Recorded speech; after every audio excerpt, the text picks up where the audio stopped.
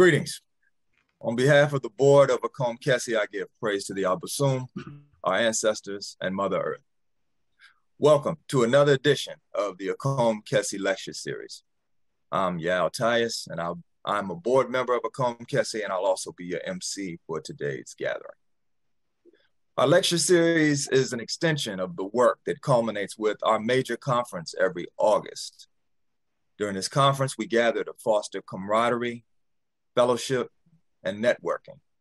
We create, maintain, and strengthen families, and friendships. We share wisdom, knowledge, and information that facilitates cultural growth and expression, and we showcase members of the Akom community. If you'd like more information about Akom Kese, you can find it at akomcenter.org. That's akomcenter.org. Today's topic is Black femininity in America, leadership and submission. Is femininity valuable? Is masculinity valuable? What is leadership? What's submission? Are they related? Should they be reconceived? We'll talk about these topics and much more today. But before we dive in, at least dive in all the way, a little bit about myself. I'm a husband, father of 5, and a proud son, brother, and friend. I also have a weekly blog where information is published that supports readers with creating a loving culture in their relationship. And in addition, we have a weekly call for sisters on Tuesdays and at 7 p.m. and one for brothers on Thursdays at 7 p.m. called Creating a Loving Culture in Our Relationship. And information on the blog and the call can be found at franklove.com. Okay, let's get going. Before I introduce everyone, I'm going to take a liberty and pose an opportunity for the men. So starting from the most senior, I'm going to ask Doc, would you please share with us a thought or a sentiment that honors feminine energy? Doc, you there? He's muted. He muted. I thought you told me to mute and then I forgot to unmute. Okay. Want to say Habari Gani to everybody. It's good to see you. Habari Gani. Habari Gani. Gemma. Oh, hey, you're Gemma, yeah. Thank you for that. You're with me. I think Mary McLeod Bethune summed up how I feel about women very nicely when she said that next to God, we are indebted to women. First for life itself, and then for making that life worth living. All right. That's a complete, absolutely complete answer right there. Thank you. Yeah. Well, I'm giving credit to Mary McLeod Bethune because when I read it, it struck home. And she deserves it. Thank you. Kwesi, what do you have? Would you share a sentiment that honors feminine energy and women? Well, for me, I think the thing is the way that I honor it in my mind is knowing that I'm not always right. So for me, you know, you could be macho, you could be bravo and think that your way is always the way, but with the feminine energy, it brings a different perspective, a different perspective to whatever the situation is. So for me to honor that is just being conscious of like, you know what, you don't know everything and you need to always be concerned about the other side of that creates that balance. So that's how I'll honor it. Great, thank you. And Brother Quao. Okay. Good morning, everyone. I think I'll reference James Brown when he said it's a man's world, but it wouldn't be nothing without a woman or a girl. So for me, masculinity has no purpose without femininity. So, and I would like to, you know, just kind of piggyback on what the elder said is life, that's the source of life, and it gives life its purpose and renewal of life. So, and makes life enjoyable. so Ashe. Hey, femininity makes it all worthwhile. So So as men and as a masculine principle, no purpose is had without the feminine. Thank you. And to add my 2 cents to all of it, as a father of three young ladies, as a husband, as a son, as a nephew, I feminine energy and women, they give so much purpose and drive to everything in my world. Women and feminine energy, they mean so much to me. They give such a context to all that I do, and I appreciate each of you, and I appreciate what you bring. Okay. No, tell me don't get you got Nana Kompo Kwabena on. He's not a panelist, I don't think. Okay. Yes, so he's but we're going to give him an opportunity to weigh in. We're going to give everybody an opportunity to weigh in. Right now, we just with the panelists for me. So we got a great panel today, and the most senior, I affectionately call Doc. Doc is a licensed psychologist in the District of Columbia and in Maryland. He's also a disciple of intuitive and epistemological psychology. On the artistic side, Doc is a creative composer and a writer of plays, articles, and music that are used in meditation and habit changing. His specialties include neurocognitive psychology, clinical and social psychology, measurement theory, music is therapy, bibliotherapy, and psychological foundations of education. Doc is also the product of an HBCU. And as I read through all of the bios, I think all of us are. His HBCU is Virginia State University. Actually, I believe it was Virginia State College when he graduated. All right. He further matriculated.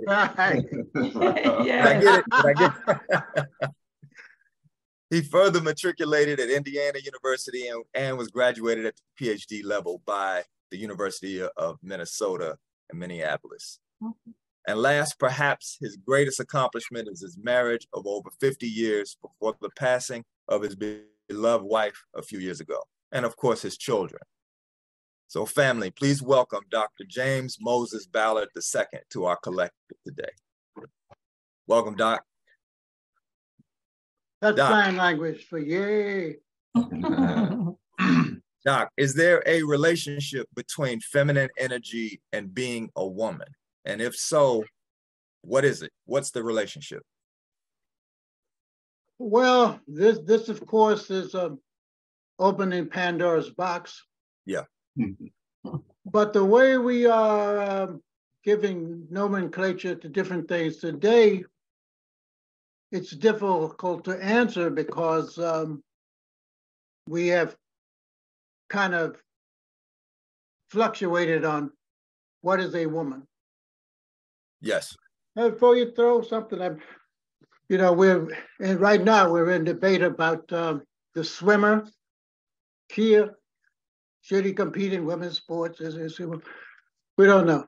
But feminine energy is no question about that. And it is present in men. And in men, it is called anima. According to Jung's theory, it's called anima. And it's present in women. Will still be anima in women. So feminine energy is there.